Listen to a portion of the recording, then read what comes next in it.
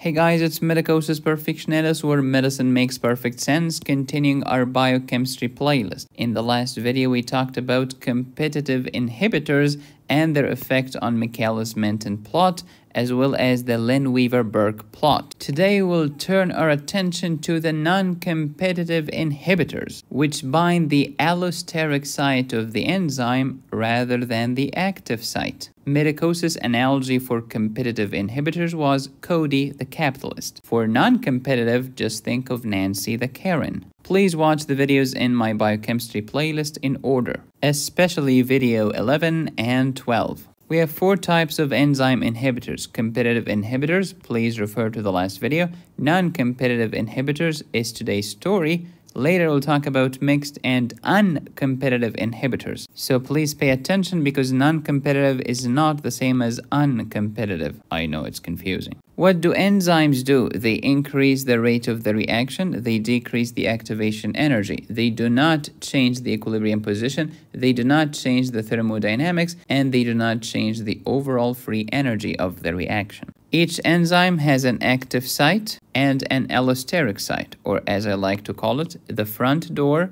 versus the back door.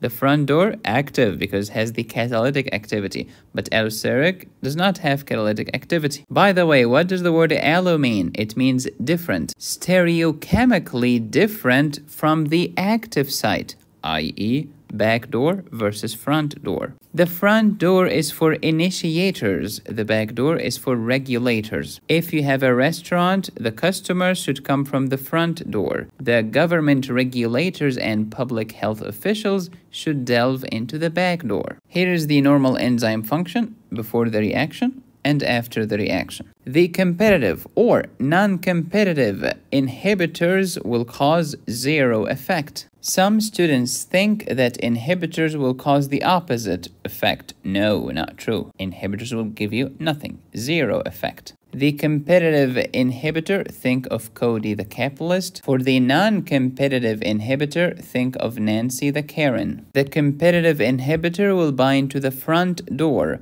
The non-competitive inhibitor will bind to the back door. Please recall from Michaelis-Mentin that the substrate concentration and the rate of the reaction are directly proportional until you hit Vmax. When I increase the number of enzymes available, Vmax goes up. When I decrease the number of enzymes available, Vmax goes down. When the affinity between substrate and enzyme goes up, Km goes down. When affinity goes down, Km goes up. If you want to know why, please watch the previous videos. Non-competitive inhibitors will bind to the allosteric site, the back door, for regulators, not initiators. When Nancy the Karen binds to the allosteric site, the substrate will be unable to bind to the enzyme. The substrate would love to bind to the enzyme, but it can't, because Nancy acted on the allosteric site to block the enzyme from binding to the substrate. But the substrate would love to bind the enzyme. I would love to bind, just like the good old days. So the affinity did not change,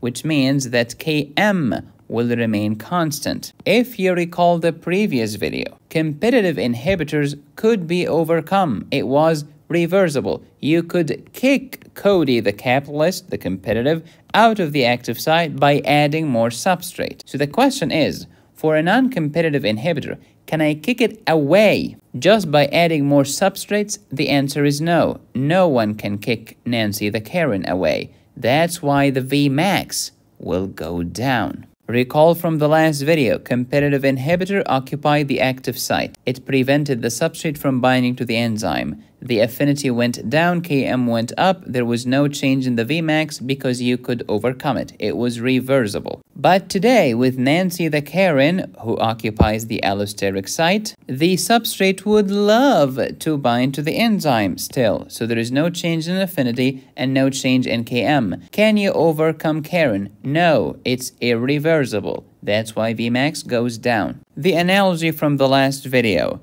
Imagine here is a shop A which sells cars, and it sells 10 cars to 10 customers every day. When Cody the capitalist sets up shop in front of shop A, it will take about half of the customers from shop A. Less customers are attracted to shop A compared to before. the affinity, the attraction goes down and Km goes up. But Cody the capitalist did not change the net sales revenue or the numbers of units sold.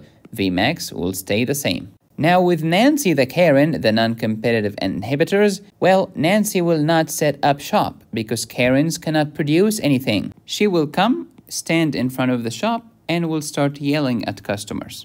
And will threaten shop A to call the police, i.e. the regulators, allosteric site. Now the business is ruined. Instead of 10 customers per day, only 3 loyal customers came. So what happened to the Vmax, please? It went down. But if you ask these 3 loyal customers, do you still love the shop? They said, absolutely. We are still in love with it. It did not change the Km. Karen did not change our attraction to the shop. Moreover, Karen did not prevent us from going to other shops. Do you remember Michaelis-Mentin? Yeah, substrate concentration on the x-axis and the rate of the reaction on the y-axis. Please look at the non-competitive inhibitor. It decreased the number of enzymes available to bind the substrate, and therefore Vmax went down. Let's clean it up and just add the non-competitive inhibitor. What happened to the Vmax, please? Well, it went from here, which is this point, to here, which is this point. As I go from here to here, it means that the Vmax decreased. But did you shift the curve to the right or to the left? No. The S did not change, i.e. the Km did not change, because the affinity did not change. We're done with Michaelis-Mentin. Let's do Lineweaver-Burk plot. Look at that. This point is not Vmax, it's 1 over Vmax. If you want Vmax to go down, as with Nancy the Karen,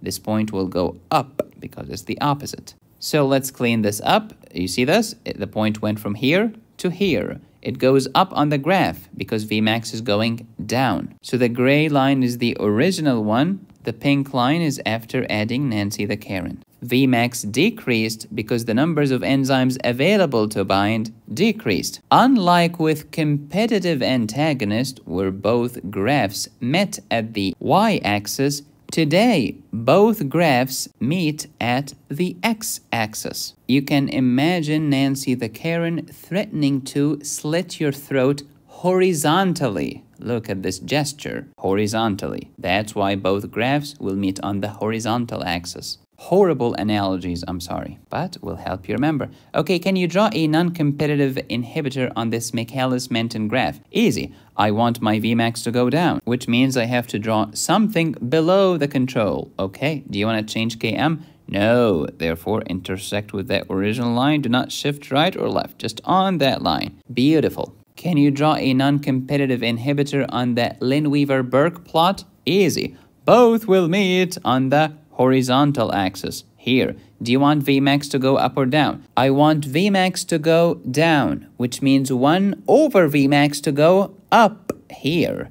And you draw the Butamus graph like this. The affinity did not change, the Km remains constant, but the Vmax went down. Here is a better mnemonic. Imagine that you were driving down the road, minding your own business. However, your grave sin was driving just above the speed limit. So Nancy the Karen showed up out of nowhere and started yelling at you. She said, quote, "I'm gonna call the police on you." What do you think is gonna happen to the speed of your car after you hear this?